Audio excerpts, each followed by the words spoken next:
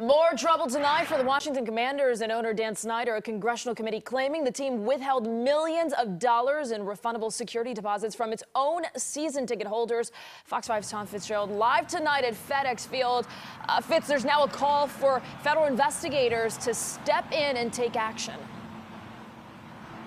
That's correct. The letter going from the chairwoman, Carolyn Maloney, directly to the head of the Federal Trade Commission tonight, asking the FTC to determine whether or not, quote, additional investigation is warranted with appropriate measures for thousands of what they call potential victims. Documents released today by the House Oversight Committee allege that the Commanders withheld back nearly $5 million in refundable security deposits from thousands of season ticket holders here at FedEx Field. Now, 2 weeks ago, A.J. Perez of Front Row Sports reported that the team was also being probed for allegedly withholding ticket money from visiting teams here.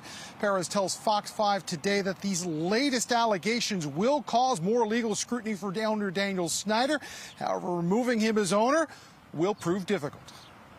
My initial reporting, which had a lot of this, at that time, the people I've talked to around the league and former league executives didn't think this would be quite enough to force him out. It takes 24 owners to remove another owner. That has never happened in the modern NFL. Now, according to the House Oversight Committee, former ticket official for the team, Jason Friedman, provided testimony and documentation to support the allegations and told the committee, quote, I was not going to lie to protect Daniel Snyder anymore. Washington Commanders fans, well, they told Fox 5 today they want federal investigators to get to the bottom of this.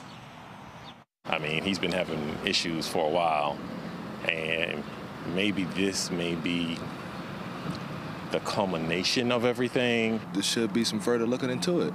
You know, I think that's the common sense thing we'll do. I hope that they figure this all out and that justice will be served. That's sad to hear.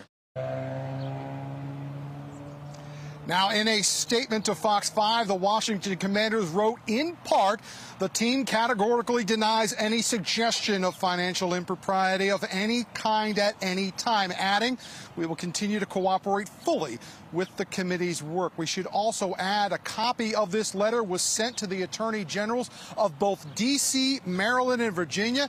And, Jim, as we know, all three of those jurisdictions are competing against each other to become the new home of the new Commanders Stadium.